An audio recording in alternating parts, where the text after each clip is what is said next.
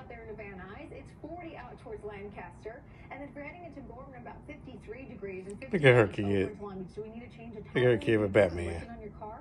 All right, back to 83 for the valleys, 87 for us at 3 o'clock. And then at 7 p.m. will be about 79 degrees. And we have a ridge of high pressure. Hope he ain't going back to Batman car. This ridge of high pressure growing through tomorrow before it exits. And I like this. This is a big area of low pressure that wants to sink on down into Southern California, bring us a little bit of rainfall, bring us some cooler temperatures.